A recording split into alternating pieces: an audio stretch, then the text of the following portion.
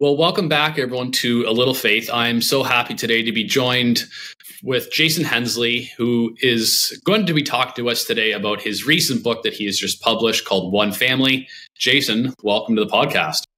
Thanks, Mike. Nice to be here.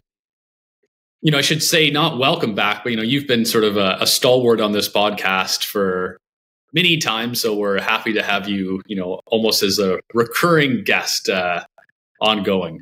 And I'm sure, as you just alluded to offline, there might be another book coming out. And so we may have to have you back on again.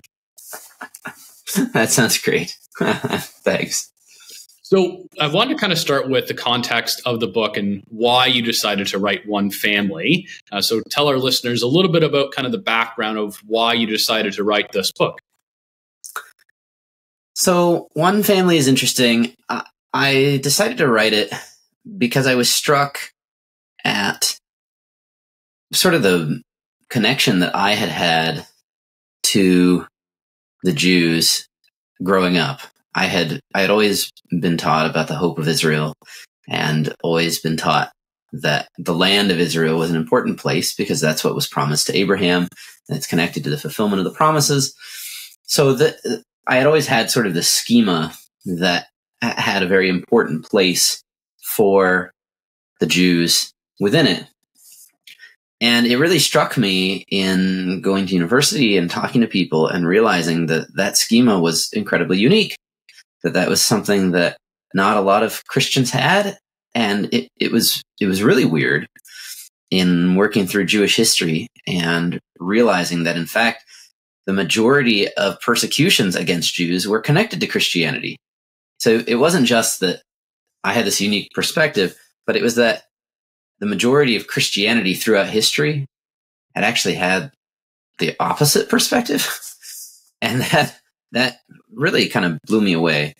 So I started thinking when I was doing my PhD in Holocaust studies that it would be really good to put together material to explain why did I think this was the Christian approach? Like, why did I think that the Bible really advocates recognizing God's special relationship with the Jews and such?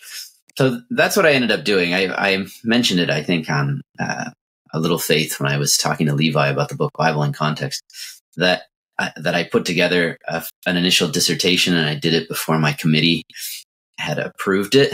And that actually is this. So I had originally put this together as my dissertation. It didn't get approved because I didn't have a methodology. So that's what Bible in Context is. That was the methodology that I put together. And that's why that came out first and then this. So I just always had this kind of sitting on my computer that I put together because this didn't end up being my dissertation. I had to do something a little more focused on the Gospel of John. But I felt like this still had a very strong perspective and an important perspective. I just didn't know what I wanted to do with it. And then when October 7th happened and Israel was attacked by Hamas, I sort of watched what was going on there. And in the few days afterward, probably a few weeks afterward, I am involved with the Anti-Defamation League. And so what they do is they monitor anti-Semitism throughout the US and the world. And it was really striking to see how anti-Semitism went up. At the time that I was putting the book together, it had gone up by 381%. Wow. Year after year. So it was like crazy, the explosion, and it's still up at high levels like that. Mm-hmm. So I really felt like, okay, I have this just put together, sitting on my computer. Right now is the time. This is the time that Christians need to be grounded back to. This is where we came from. This is the roots of our religion. So that really was what pushed me. It was October 7th, and then seeing the aftermath of it in North America. Yeah, it's interesting when we talk about how maybe a lot of Christians don't understand how similar Christianity and Judaism are, and those common ties between what those communities have. And it's interesting, when I think I understood some of that prior to reading your book, but it's interesting to see kind of how and why the two communities suddenly split. And as you kind of alluded to, some is kind of hard for us to know because we can't really go back in time without, a lot of, details document wise that we kind of have to sort of make an educated guess, I think. But obviously we do know throughout history that there obviously was a clear tie and divergence. Yeah, that's right. It's a fascinating topic to just kind of work through and see how and when the groups really started to break out. And all scholars have their own opinions. I tend to, as I mentioned in the book, I tend to think that 70 CE, when Jerusalem was destroyed, that was kind of the big point at which every group connected to Judaism, including Christianity, had to make a choice as to what are they going to do about this? How are they going to function in a post-temple world? And so you can see that Judaism ends up transforming into rabbinic Judaism. That's the direction that they choose. And then Christianity ends up going a totally separate route. And that's, I think, where that divergence really happens. So you kind of lay out in this book a very clear way what it would be like to be a Jewish believer who would be living in the first century. Now, I know you could probably go into lots of details on this, but lay out for our listeners some of the elements that you discovered in your book and talk a little bit about like the groups that you talk about, like the Pharisees, the Sadducees, and the Sanhedrin. And obviously, a lot of this, we would see, we'll call them characters that we see, in the New Testament. So this was one of the most exciting parts for me, I think, because as you said, we see these people in the New Testament, but they just kind of like appear. And I think that when we grow up reading the Bible, we can just be used to the fact that they're there. And we don't ever ask ourselves, who actually are these people? Like, where did they come from? And why does the Bible not explain who they are?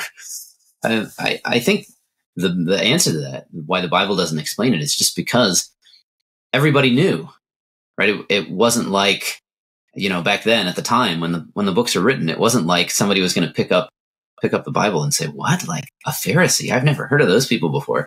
So we sort of have the unfortunate downside of not living back then that makes it a little bit difficult. So I really wanted to put together that historical context for the readers. Thus, I ended up talking about the Pharisees, the Sadducees, and the Essenes, and then looking at so with those three major groups, then who are the elders that you hear about, and who are the scribes? What's the Sanhedrin? And just kind of putting together that picture of here's what it would have looked like to live in a first century Jewish world.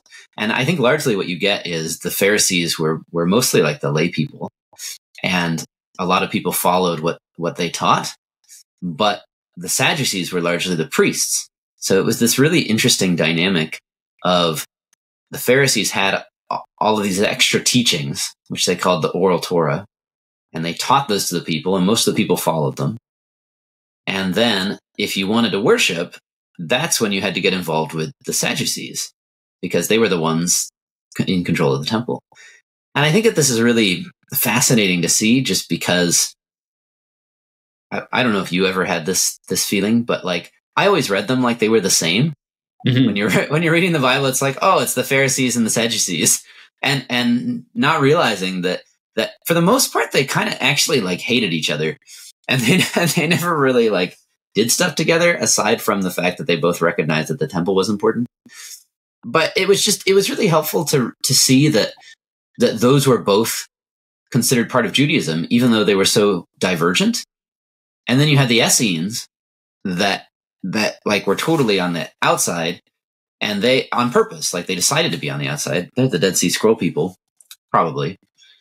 And and they just like hated the temple, absolutely despised it. They had all kinds of, you read the Dead Sea Scrolls, you can read all this stuff about like how the temple's going to be destroyed and how it's this place of wickedness. And like, I think it's fascinating because there's similar parallels to like some of the stuff that Jesus says about the destruction of the temple. So I find that helpful because it places a lot of diversity in first century Judaism. And to me, that just opens up this door for Christianity to be able to come in and say, well, yeah, there's this diversity and we fit within that diversity. Like it was sort of like back then you were Jewish if you said, we're a Jewish group, you know, and we have roots to ancient Judaism. That was it. It wasn't like you had to have a specific set of beliefs or even a specific way of doing things. Like all three of these groups did stuff way differently. Yeah, I absolutely love it because, like you mentioned, you know, when we read the New Testament, you know, it's almost like, okay, we've got Jesus and his followers, and then we've got like, they're the good guys, and we had the bad guys, they're the Pharisees and the Sadducees, and we just sort of lump them all together. So it's interesting to look at, you know, maybe why they would say certain things. And it's interesting that, you know, you're right that they almost despised each other and the diversity that you have within this group. You know, you really outlined the relationship between Jesus and Judaism, and it's right to remind all of us that Jesus, you know, especially when we come at it from, well, we'll say like a Christian perspective, that Jesus was, you know, he was Jewish. He taught from a Jewish perspective. He was raised in a Jewish household. He taught from a Jewish perspective. You know, many of his teachings, you know, you could link everything back a lot to Old Testament writings. But why do you think that that's important for us to have an understanding of when we're reading the New Testament? So that's an interesting question because I think there's a lot of just background that we really miss when we don't have these pieces in place. So, for instance, I felt like I always knew that the Old Testament mattered, and it struck me going to seminary that a lot of people didn't. So that was one. Like we do the daily readings and we read the Old Testament regularly, but it was interesting just to see that a number of people often spend a lot more time in the New Testament. So that intrigued me as far as like my classmates go and whatnot when I was in seminary. And I think a lot of that stems from not a lack of recognition that Jesus is Jewish, because I think like every Christian, I shouldn't say every, but for the most part, like if you were to go up and ask them and say, hey, was Jesus Jewish? They would probably say yes, right? That's been put together, and a lot of people recognize that. But I think for most people, including Christadelphians, if you were to go through and say, okay, so Jesus was Jewish, how do you think that affected his early life? How did that affect as he was growing up? They would probably say, I don't know, you know, or something like that. Or they might say, well, he went to the temple when he was 12. So we sort of have like these little pieces, but the thought of like, oh, wait a minute, like that probably means that morning and evening, Jesus recited the Shema, because that's what Jews do. You know, the Hear, O Israel, the Lord our God is one Lord. You'll love the Lord your God with all your heart, soul, mind, strength. Like he would have recited that every morning and evening. Like that, to me, really explains when Jesus is asked, what's the greatest commandment? It explains why he says, love the Lord your God with all your heart, soul, mind, and strength. Like it really gives a background to that. Now, I'm not saying that Jesus didn't think that was the most important, but that there was also this background of, he said it every morning and every evening. So it almost just like rolls off the tongue, and it really is connected to what he did all the time. So you have like pieces like that where I think that that his Judaism would have really affected his life that we just don't think about a lot. So that's a small example of it. The other thing that I think is really key is that it also allows us to better understand groups like the Pharisees and the Sadducees and the way that he treats them. And that's the key thing to me. So for instance, when he comes in and he says, you all are a bunch of hypocrites. Like, if I were to just walk into some random church and say that to everybody, right, that wouldn't go over very well. Like, they'd be like, who even are you? Like, what is going on? And why are you saying that? But if I went to my ecclesia and I said that to everybody, it makes a lot more sense because I know who they are and I understand, here's what you all believe, here's what you're doing. And so to see Jesus doing that, when a lot of the teachings, and this is something else that a lot of people don't realize, a lot of his teachings parallel with the Pharisee Hillel. They're not all the same, but like a lot of the things that he says match up with one of the major Pharisaic teachers named Hillel. And so essentially what he's doing is he places himself in this Pharisee camp. I'm not saying he was a Pharisee, but like he was there talking with them about the things that they always talked about. He understood their teachings. He was discussing all of this. And therefore, that's why he could say, you all are a bunch of hypocrites, because he's there, part of that group. And that's why the Gospels consistently, it's like 5 or 6 times, refer to him as rabbi. That was a Pharisaic term, right? Like that's what the Pharisees were called. They were the one, like the Sadducees, they weren't called rabbi. So it was specifically the Pharisees. And so I think you can kind of place him within that field. And a lot of his criticisms make a lot more sense. Like he wasn't just saying, you all are bad people, I can't believe how terrible you are. He's saying, look, I'm here interacting with this movement and I'm noticing there's some problems, right? Like we gotta fix this. That's interesting. I never really thought about it. That like you said, like if you walked into a random church or synagogue today and said, you're all a bunch of hypocrites, that you don't know them and they don't know you.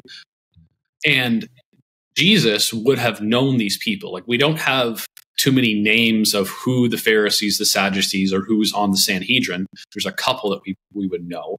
But, he would have had working relationships and knowledge of who the individuals in these groups are, and had conversations that are not recorded in scripture, and probably had many conversations with each of them to understand what they believe. And they themselves would understand, we have lots of teaching of Jesus, but it's interesting. We think about it from like a personal perspective, that these are real people.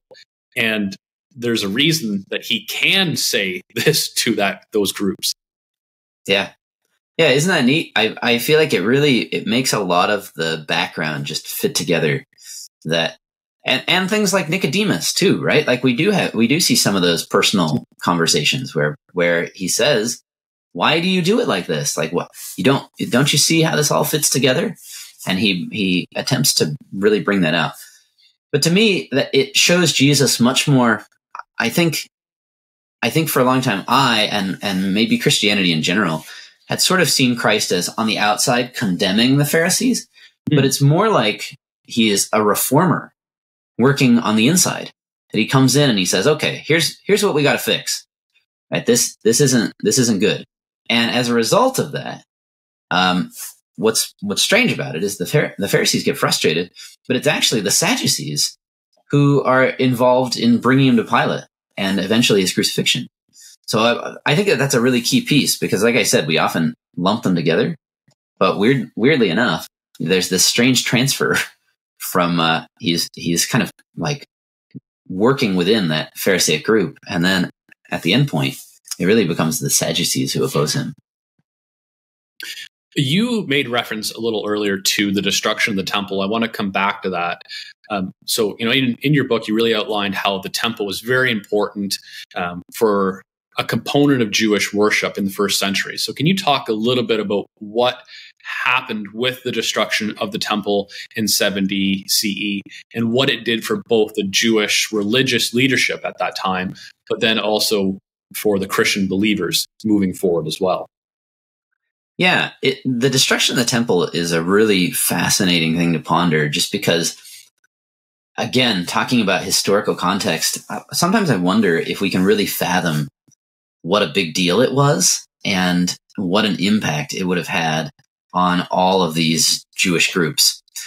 So, for instance, I mentioned that the Sadducees were the ones who were involved in the temple worship. Well, as soon as the temple is destroyed, everything's done for the Sadducees. Right? They have no other and anything that connects them to worship. So the Sadducees just disappear. Like as the priests, they have no viable way of even continuing, because the way that God had set things up, they would be sustained by the offerings and the tithe, and that all just vanishes. Now, as far as the Pharisees go, this is actually really intriguing historically. So the historical origin of the Pharisees goes back to the Babylonian exile. And the reason it goes back to that, so this is like 500s BCE. The reason it goes back to that is because that was the destruction of the first temple. Right. So if you kind of go back to that point and you think about it, what you had is the first temple was destroyed by the Babylonians, and people were trying to figure out, well, what do we do? Like the law tells us that we're supposed to offer these offerings. It tells us that we're supposed to go to the temple 3 times a year for these feasts. How do we do that? Like, you basically, without a temple, you can't keep the law, right? It's not possible. And so at the time when the first temple was destroyed by the Babylonians, people were trying to figure out, how do we do this? And that's where the Pharisees came from, because they said, well, here's what we call the oral Torah. These are other commandments that God has given that shift the focus of the law. So they basically make this stuff all up, right? And they come up with all of this, but this is like the new way of worship that is supposed to work when you don't have a temple. So in other words, my point here is the destruction of the temple really positions the Pharisees to be the main center of Judaism after the destruction. So that the Essenes, they disappear because they just get killed by the Romans. There's not a lot of them, so they get all destroyed. The Sadducees are gone because they don't have a temple.